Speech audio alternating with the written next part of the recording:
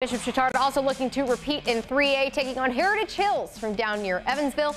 Jet Goldsberry back to throw for the Patriots, looking deep, and Colin Guy picks it off. The senior patrolling center field on defense, and the Trojan offense wastes no time capitalizing. Riley Kinnett drags a defender into the end zone. BCHS doubles up their lead, up 14-0 in the second quarter. And one more from Kinnett for good measure. This run from the doorstep as well. He had 4 rushing touchdowns altogether for Chatard.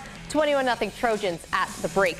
Defense kept coming through in the second half as Colin Guy comes down with his 3rd interception, tying the IHSAA individual state championship record. Another record extended for the Trojans, 17 state titles, 35-7 Chatard the final on a day for the books for a pair of seniors.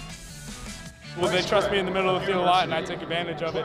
But I did not know that I tied a record, though, so that's awesome. Like I've always said, fighting for my brother, that kind of keeps me motivated, keeping me knowing that it's not just about me. I got to do my part in this big program, doing my part and securing the win.